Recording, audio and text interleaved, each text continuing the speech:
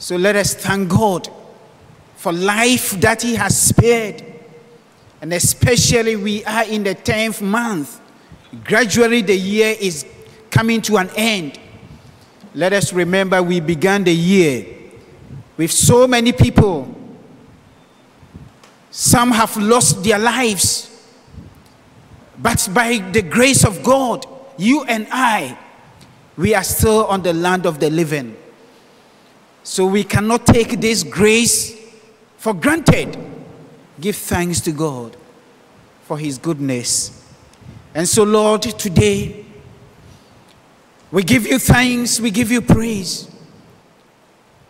We thank you for our lives. We thank you for family, friends, our loved ones. We thank you for our nation and our leaders. We bless your name for your goodness and mercies upon our lives. Today, Lord, we come before you, bringing our thanks to you, O God, for all that you have provided for us in the course of the year. Today, as we celebrate harvest, we are thankful to you for the food that you provide, the good weather that you give to us to plant our crops. We thank you for our farmers, through whom, O God, you supply abundant of food for us. We thank you, O God, for retailers, the market women, all those who make it possible for us to get food to eat. We want to thank you for the bounty and all the food that we have demonstrated and showcased this morning. All these things, oh God, it comes as a result of you, oh God. So we want to thank you. Even as we are thanking you, we commit this moment into your hands, especially as your word is coming to us, oh God. We pray that give us the grace to be able to accept your word and put them into practice, oh God. So let the words of my mouth and the meditation of our heart be pleasing unto you, O God. So Lord, have your own way. Talk to me, O God, that I will be able to talk to your people. We thank you through Jesus Christ our Lord. Amen. My brothers and sisters, today, as you know, today is our Harvest Thanksgiving Sunday. And harvest is one of the most favorite Sundays in the year. We think of the special harvest hymns, the display of nature, the display of various food items. Harvest Sunday is a time we pause, noticing the abundance with which God has filled our lives. And you see, giving thanks and expressing thanks to God is by trusting him that God is working all things for his good purposes. My brothers and sisters, so we are here today to give thanks and praise to God for his creation and the many gifts he bestows upon us. God has given us so many gifts we cannot think of. The gift of life, the gift of family and friends, the gift of plenty food with variety. Indeed, God satisfies our desires with good things. And I want you to just pause and list the things that you have, the many blessings that God has bestowed upon you. Just pause and think about all these things.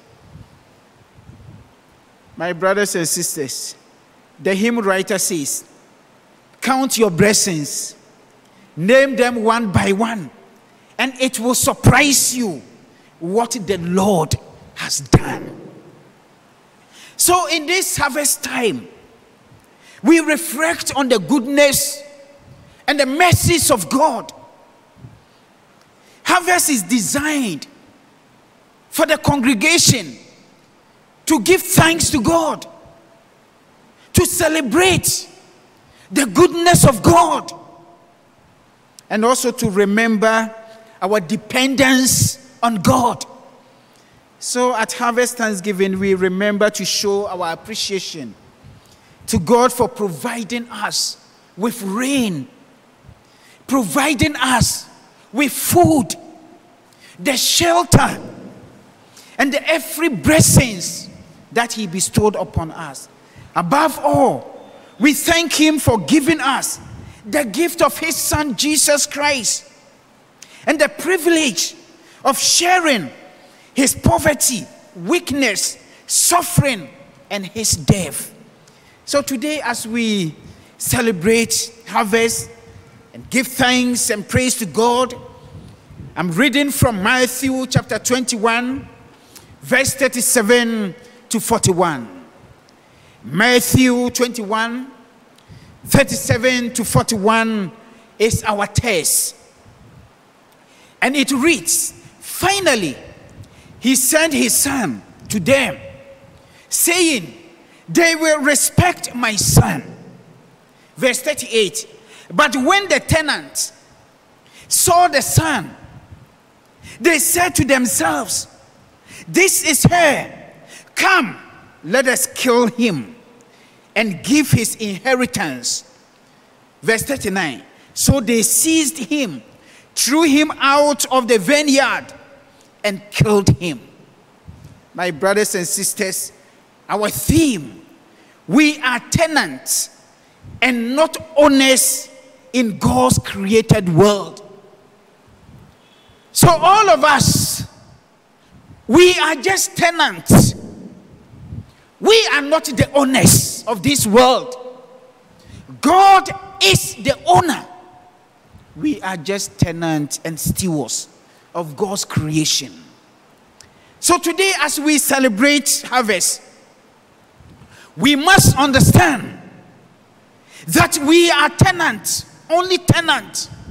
So those who think the whole world belongs to them, that is not true. It is fallacy. We are only tenants. My brothers and sisters, we are just servants and tenants of this earth. So I ask the question, if we are tenants of this world, the question is, are we good tenants or wicked tenants to God's creation? Are you good tenant or wicked tenant in God's creation? You see, the truth is, you and I do not own this earth. God is the owner. Because God is the owner, he expects justice and righteousness for his creation. We are just tenants, and a tenant is a person who occupies land or property rented from a landlord. So God is the landlord of this earth, and we are not. Because we are not tenants, because we are tenants, on this earth, and God is the owner, it is our duty to leave our planet the same way we arrived here, and even better, to take good care of it. We are to preserve the earth and its natural resources. It is our collective duty to repair the earth, not to destroy it. We are just renters of the world. There are some of us who do not care to rape the earth, regardless of what it does to the future generation. As long as they get what they need, they don't care. My brothers and sisters, today, it seems knowledge is exploding. But at the same time, our world is saturated with violence and abuse against creation. Abuse and violence are common today in our world. That does not belong to us. We have become so wicked tenants to God's created world. We have become bad stewards of God's world. My brothers and sisters, today we abuse creation, and by so doing, destroying each other. Today, some people abuse without justice. Some people are murdered for no reason. It is a disheartening to see today how some people are being abused in every race, class, educational background. Many people, especially women and children, are victims of this kind of abuse and violence in our society. My brothers and sisters, today, many women are embarrassed by their abusers. Sometimes they do not want anyone to know. So it is better to stay with the abuser than to leave. Some women stay with their abusive spouses because they love them and are committed to reforming them. They are constantly forgive them and give them another chance. Abusers use different forms of abuse to exercise their control. It may take the form of physical, verbal, emotional, economical, and sexual abuse.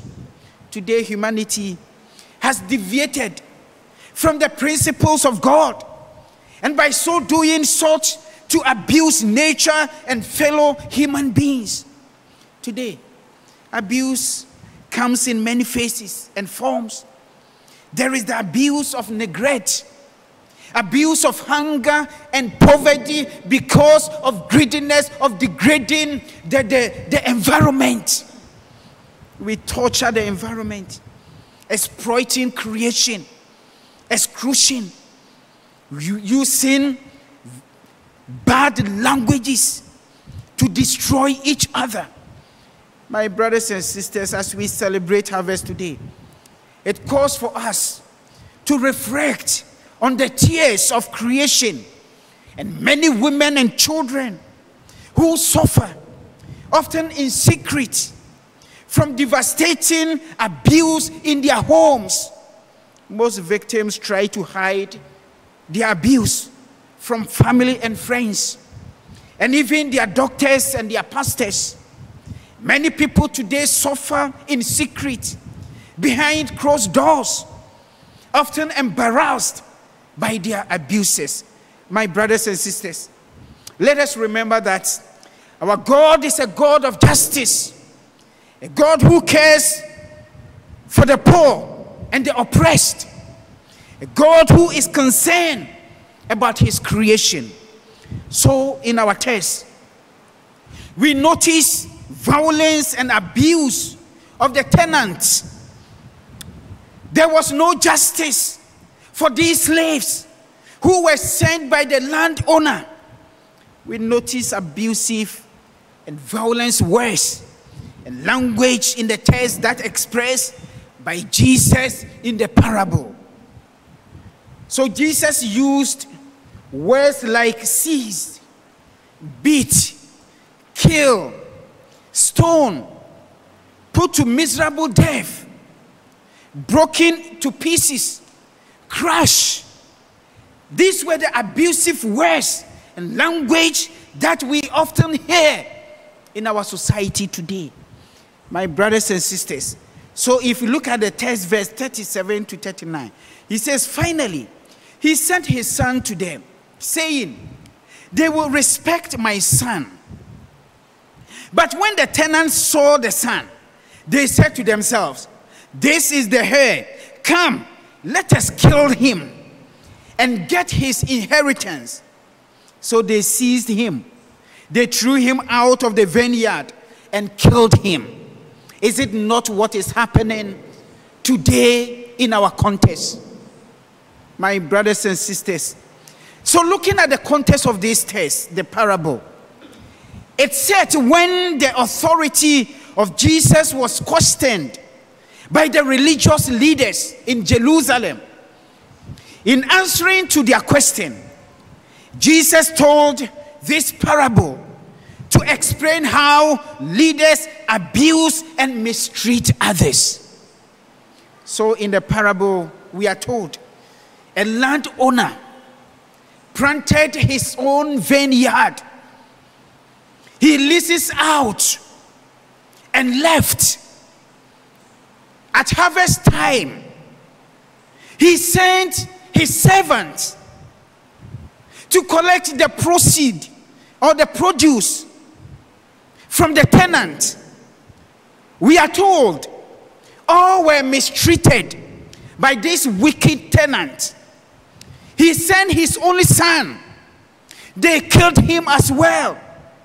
So by killing the son, the tenant became landowners. So in this parable, the landowner stands for God. The tenants represent Israel's leaders, and today the wicked leaders that we have in our world, who had been entrusted by God with the task of shepherding his people and creation.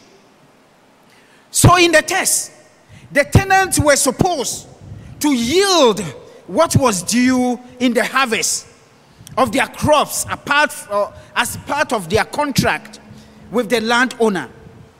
They were expected to send a portion of the harvest to the landowner as payment. In their rebellion, they broke the contract and acted more like tyrant than tenant.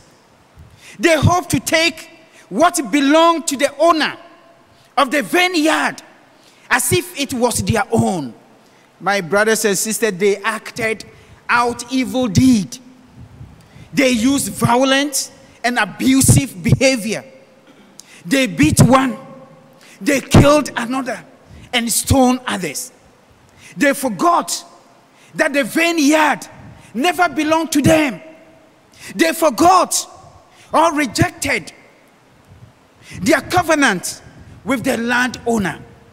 These wicked tenants forgot that they were merely stewards or managers of somebody's property. The same is true for us today, my brothers and sisters. Today, many of us act like these wicked tenants in the text. It is clear that we owe something back to God. We sometimes forget that we are under the delusion of ownership. We think we own everything, when in reality, God is the owner of all things. My brothers and sisters, the point is that God is the owner of all things. You would have worked hard for all that you have. Remember that it is God who gave you the strength to work for what you have. So what you have does not belong to you. It is for God. All we have belongs to God. We are only stewards of whatever that we have. We are only tenants. God's intentions for creation were not only to reserve God's character, but also to provide for all that God has made, including natural systems and non-human life deeds. My brothers and sisters, God provides for human physical needs, including food, water, shelter, clothing, energy. He provides for human and non-human life both now and into the future. Today, as we celebrate harvest, the question is, have we been wicked tenants or good tenants as far as creation is concerned? The point is that we all represent these wicked tenants in the parable in some way. Every one of us has been given a vineyard by God. As tenants of God's creation, how are we taking care of the vineyard that God has given to us? My brothers and sisters, the vineyard that God has given to us to take care of It could be our families. It could be our communities. It could be our work, our church, our environment. All are part of God's vineyard. The question is, how are we taking care of this vineyard that God has entrusted into our hands? How are we taking care of our families? How are we taking care of the environment that God has entrusted into our hands? Are we good tenants or stewards? Or are we behaving as these wicked tenants in our taste? Let us remember again that we are called by God to produce good fruit in this vineyard, especially in this time of pandemic. How are we using the gift that God has given to us to help others? How are we helping others in these difficult times? God has left us with our own vineyard, our own blessings, our vineyard of gifts, talent, and charisma. He has provided all of these to us so that we can use it to help others. My brothers and sisters, we are truly tenants. He has leased our gift to us. The talent that we have, God gave so that we can use it to help others. Are we being good tenants? Are we using what He has leased to us for His greater glory? My brothers and sisters, as I conclude, how do we view the gift and the blessings our Lord has given to us? Are we prideful about our skills and abilities? Or do we praise God for loaning them to us? Are our motives less noble and focus more on us than God who gave us the talent and the gift? Are we egocentric or Christocentric? My brothers and sisters, as tenants of God, creation, today God wants us to respond to the cry and the abuse of creation. He wants us to respond to the cry and abuse of women and children. God does not want anyone to live in violence, much less women and children. As a society, we need to reject all forms of abuse against God's creation, which includes our physical environment, as well as against women and children, against the poor and the needy. As a church community, we need to help by leading the crusade to repair the environment and to protect the weak and the vulnerable in the society. Let us remember that God is the ruler and we are accountable. One day we will stand before God and give an account. So if you look at the text, God provided everything for the tenant. But when it was time for them to give an account, they took abusive way to defend themselves. So the point is that one day, all of us, we will stand before God and give an account how we treat each other and how we treat nature. So as I conclude, my brothers and sisters, I want to remind all of us that we are not in charge of this earth, but God. As individuals and as a church, we can and should be God's messengers of love, liberation, and peace for those who suffer as a result of environmental degradation. Let us be sensitive but strong in our response to the creation and each other.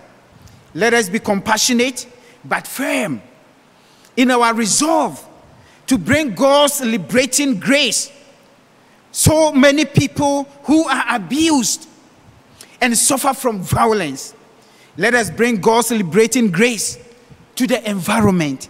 The environment also needs liberation. God is calling you and I to reach out beyond ourselves, to liberate God's creation once women and children suffering from abuse.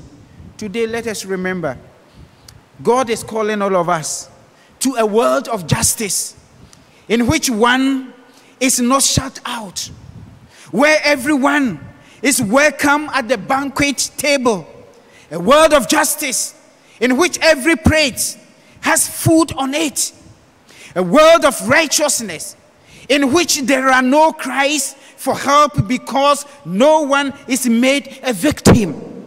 A world of justice where weak are protected, the vulnerable are looked after, the poor are not abused.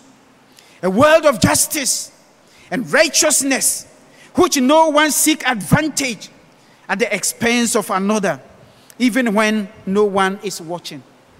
A world of justice and righteousness which no one cuts corners to save money by polluting the vineyard's air, water, and soil. He is inviting us to be good tenants of love, good tenants of mercy, good tenants of forgiveness, justice, generosity, compassion, reconciliation, self-surrender, joy, thanksgiving, peace, obedience, and humility. Let us remember, we are not owners of creation, but we are only tenants, and we are accountable to God. Have you been a good tenant towards God's creation, or bad tenant? May God give us the grace that we will do our part to preserve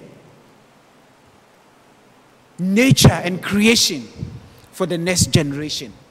In the name of God, the Father, Son, and Holy Spirit. Amen. Let us bow our heads as we go to God in prayer. As we reflect on these words, ask yourself, what have you contributed to destroy creation? What have you done to destroy what God has given to us? Have we been good tenant or wicked tenant? Remember that whatever you have, God gave for His glory. You are not the owner. God is the owner. You are caretaker. You are tenant. You are steward, a manager. And you are accountable. Father, we thank you for bringing out to God your purpose and your will through this text, reminding us that you are the owner of this universe. You love every human being. You love your creation. For God so loved the world, He gave His only begotten Son. And when we talk about the world, creation is part of the world, the nature. So Lord, we ask you to give us the grace to take good care of the environment, the little corner that we are, that we will be responsible.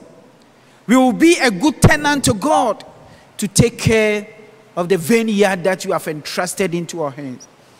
Help us, O God, to be good tenants of our families, our workplaces, to other people, O God. We want to thank you for your grace and your goodness that has followed us. Help us, O God, through Jesus Christ, our Lord. Amen and amen.